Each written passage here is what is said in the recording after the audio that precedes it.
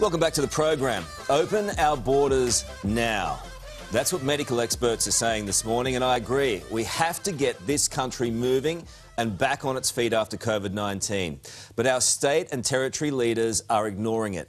They're squabbling amongst themselves. The Berlin Walls, as they're being called, along our state lines, staying up while our tourism industries go down the toilet, along with small businesses in their millions. We have done the hard yards, but it's time.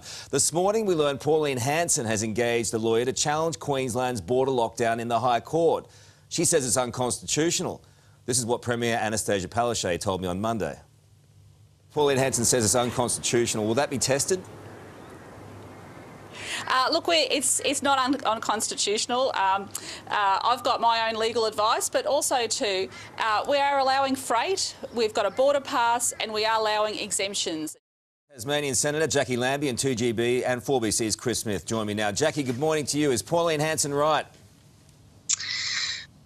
Look, I'm not sure. I'm not a constitutional lawyer, but there's plenty that we need to get on with here. We need to get on with the economics of the game. Look, I thought we all went into lockdown originally because our hospitals, our PPE gear and our ventilators were not up to scratch, and we certainly didn't have enough. Now, we're 3 months in, and what I'm hearing is that they are ready to go. So I think that as soon as we can get back to some sort of normality, it will be great for everybody in our states, especially economically. But as I've said in the past, and I will continue to say it, I will be doing what the Premier of Tasmania tells me to do, basically, and the other 500,000 people down here. We've been very satisfied with his leadership, more than satisfied. He's done a great job. We want our borders open. People want to get out there and spend money in the state of Tasmania and support it and get it back on its feet.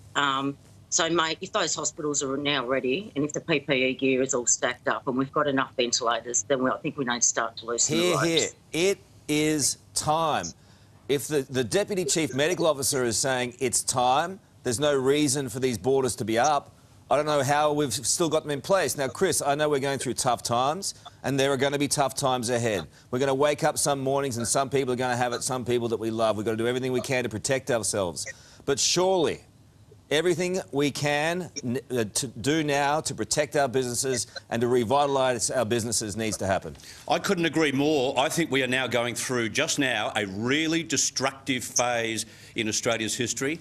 I think we've got to a situation where the bureaucrats, the state bureaucrats, are somehow playing a game of seeing who can eradicate the virus first.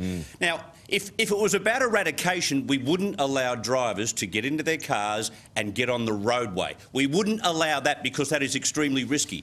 But we've now got to a situation, for instance, in Victoria, with a population of 6.4 million people, they've got 97 active cases. For heaven's sake, give me a break. Like, Queensland has had more zeros than most of my bad football teams. The borders need to open. The Lions had a bad run there, but I'm with you on that. If you look at what's happening in Victoria right now, it's a desperate situation. Front page of the Herald Sun this morning, tourism has ground to a halt. Tens of thousands of people have lost their livelihoods, tens of thousands, and there's still no date on when travel and tourism within that state will resume. Jacqui, it's the same for Tassie in the tourism industry. It's struggling. Oh, yeah, we don't mind taking the money off you mainlanders. I'll be honest about that. I've said that in the past, and we'd love to have you all back down here again. But in the meantime, as soon as we're able to, I just ask Tasmanians to go out, support their local community, go back to the simple things in life and take your holidays in your state until we can start flying elsewhere. Chris, I'm with you on this. I think there's been a seismic shift. Even just yesterday, driving around the place, watching people in coffee shops, watching small businesses, picking up a vibe. People are irritated, they're aggravated, they want to get on with it. If our medical system can handle it, then surely let's punch in. Yeah, people have done the homework. They've done their own homework. We've been able to see the number of active cases. We've been able to have a look at the recoveries. We've also been, given almost daily updates on the number of new cases. They have made their decision and they believe that the risk is extremely low. And we've got a board of medical doctors at the federal level, the Chief Medical Officer and the various Deputy Medical Officers saying, stop it, open the borders.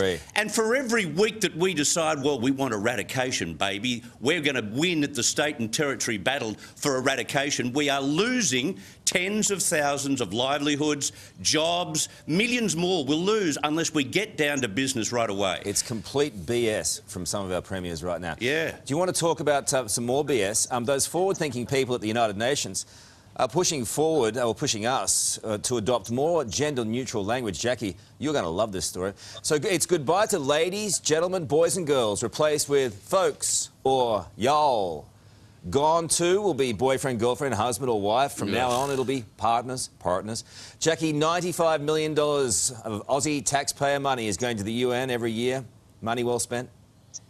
Oh, certainly not on this stuff. I mean, we're in a COVID-19 crisis. We're economically suffering right around the world for it. We want to get back on our feet moving. I would have thought that would be on their agenda. Yes. Discuss that or put that money into finding the origin of where this COVID-19 come from in the first place so it doesn't happen again in the future. That's what I thought. But I've got to say something, guys and mates out there. I struggle with English vocabulary as it is, so I certainly won't be changing my tune.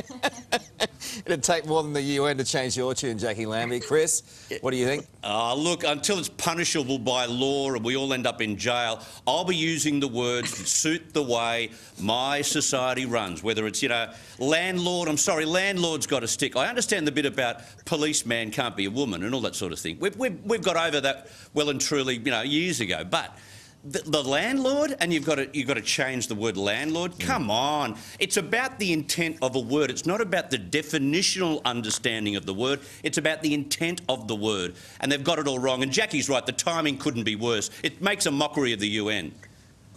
Good on you, Chris Smith. And good on you, Jacqui. Nice to see you back and at home with that brick wallpaper. I love that stuff. I'm going to come visit one time. No, it's the real deal. I'll cook you a Tassie roast lamb, mate. You'll love it. I won't get out of there alive, Jacqui Lambie.